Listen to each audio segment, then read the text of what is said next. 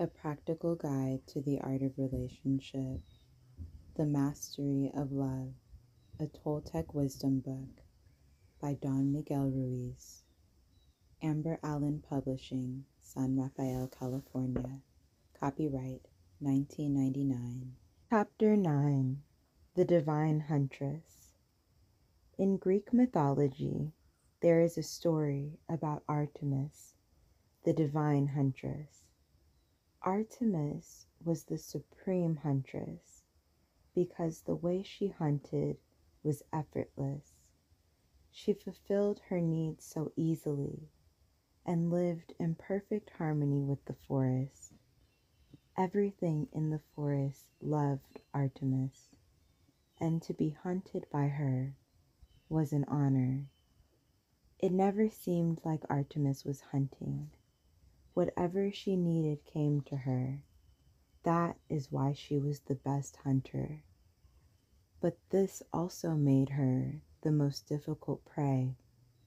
Her animal form was a magical deer that was almost impossible to hunt.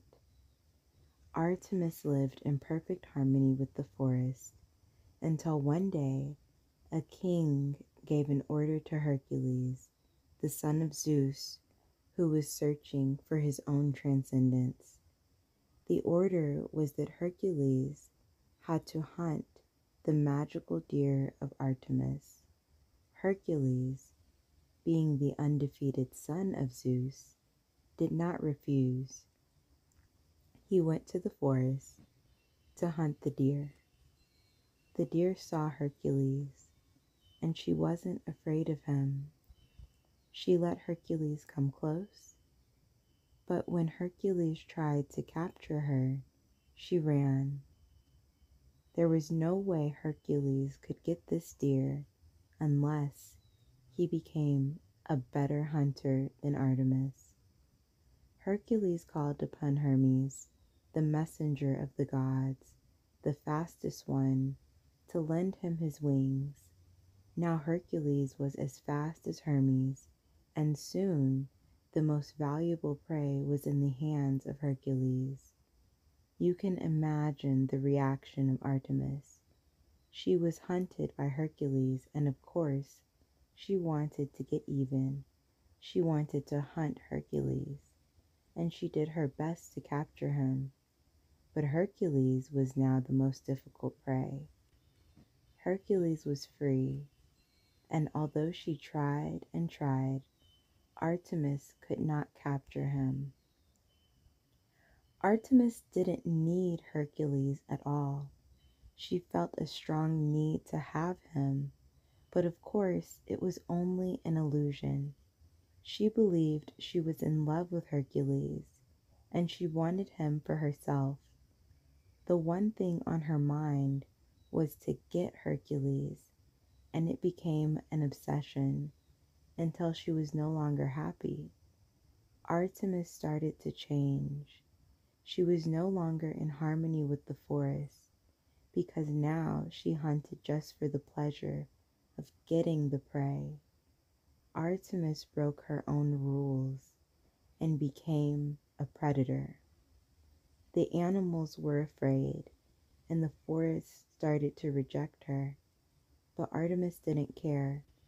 She didn't see the truth. She only had Hercules on her mind. Hercules had many works to do, but sometimes he would go to the forest to visit Artemis. Every time he did, Artemis did her best to hunt him. When she was with Hercules, she felt so happy to be with him, but she knew he would leave, and she became jealous and possessive. Every time Hercules left, she suffered and she cried. She hated Hercules, but she loved him also. Hercules had no idea what was going on in the mind of Artemis. He didn't notice she was hunting him. In his mind, he was never the prey. Hercules loved and respected Artemis, but this is not what she wanted. Artemis wanted to own him. She wanted to hunt him and be the predator with him. Of course, everyone in the forest noticed the difference in Artemis, except her. In her mind, she was still the divine huntress. She didn't have the awareness that she had fallen. She wasn't aware that the heaven that was the forest had become hell, because after her fall, the rest of the hunters fell with her. They all became predators. One day, Hermes took an animal form, and just as Artemis was ready to destroy Hermes, he became a god, and she rediscovered the wisdom she had lost. He let her know she had fallen, and with this awareness, Artemis went to Hercules to ask for his forgiveness. It was nothing but her personal importance that brought her to that fall. In talking to Hercules, she realized she had never offended him because he didn't know what was going on in her mind. Then she looked around the forest and she saw what she had done to the forest. She apologized to every flower and to every animal until she recovered love. Once again, Artemis became the divine huntress. I tell this story to let you know that all of us are hunters and all of us are prey. Everything that exists is both hunter and prey. What is it that we hunt? We hunt to fulfill our needs. I have talked about the needs of the body versus the needs of the mind. When the mind believes it is the body, the needs are only illusions and they cannot be fulfilled. When we hunt those needs that are unreal in the mind, we become the predators. We are hunting for what we don't need. Humans hunt for love. We feel that we need that love because we believe we don't have love, because we don't love ourselves. We hunt for love in other humans just like us, expecting to get love from them when these humans are in the same conditions as we are. They don't love themselves either. So how much love can we get from them? We merely create a bigger need that isn't real.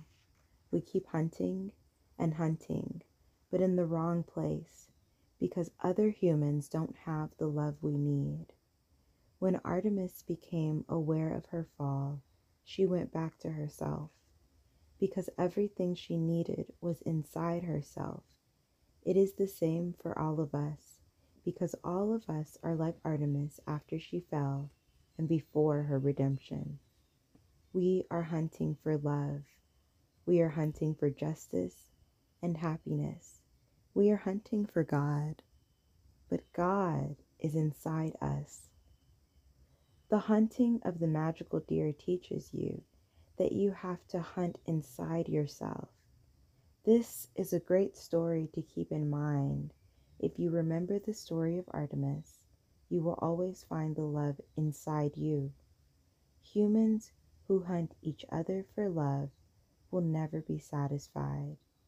They will never find the love they need in other humans. The mind feels the need, but we cannot fulfill it because it isn't there. It's never there. The love we need to hunt is inside ourselves, but that love is difficult prey. It is so difficult to hunt inside yourself. To get that love from inside you, you have to be very fast as Hermes, because anything can distract you from your goal. Whatever traps your attention distracts you from reaching your goal and getting the prey that is the love inside. If you can capture the prey, you will see that your love can grow strong inside you and it can fulfill all your needs. This is so important for your happiness. Usually, humans go into relationships as the hunter. They look for what they feel they need, hoping to find what they need, in the other person, only to find that it's not there.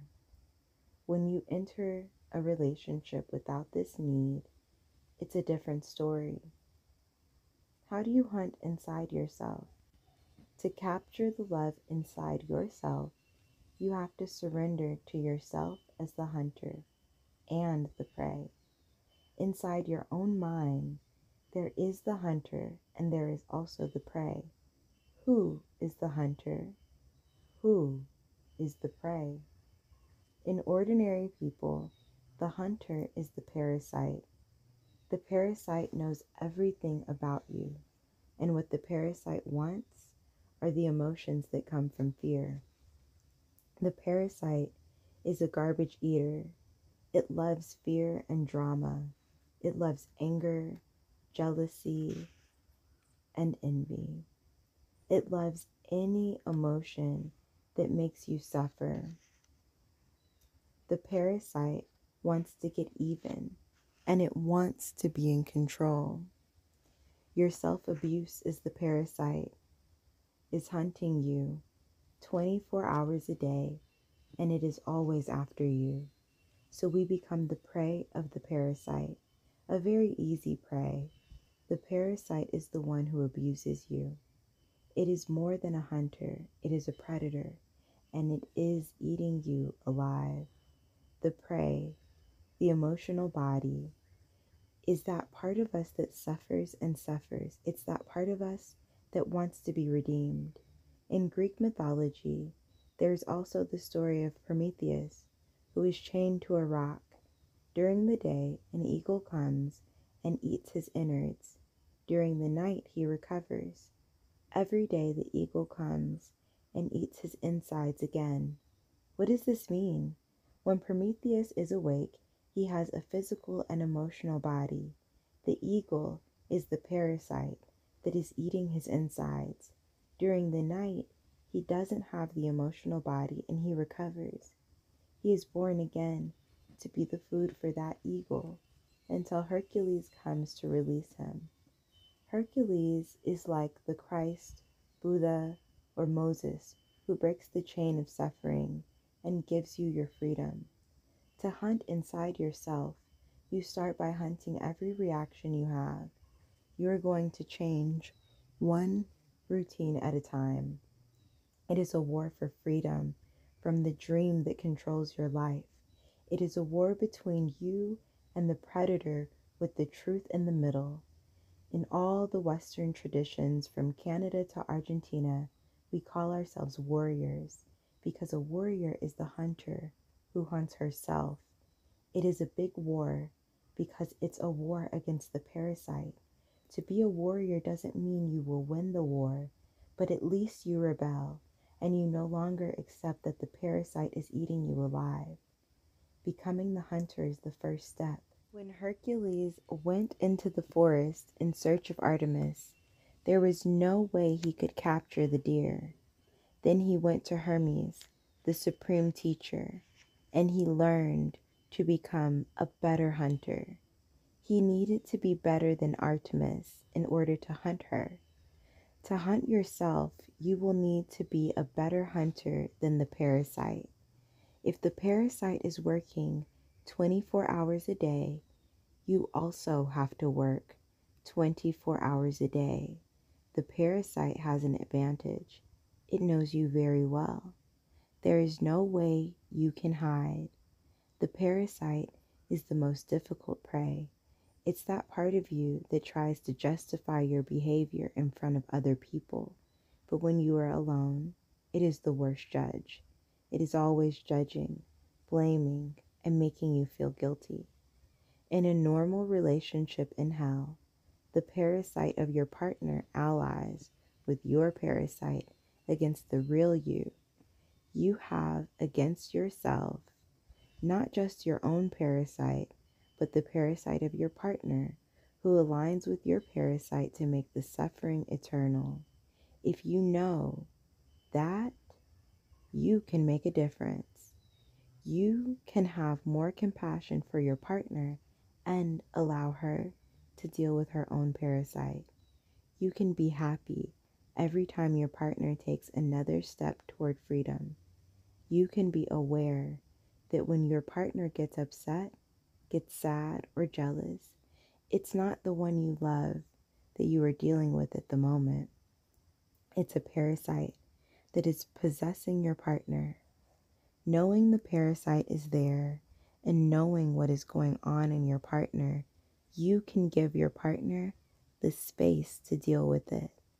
Since you are only responsible for your half of the relationship, you can allow her to deal with her own personal dream. In that way, it will be easy not to take personally what your partner is doing. This will help your relationship a lot because nothing that your partner does is personal. Your partner is dealing with her own garbage. If you don't take it personally, it will be so easy for you to have a wonderful relationship with your partner. This concludes Chapter 9. Please comment, like, and subscribe. You'll be notified at the next chapter.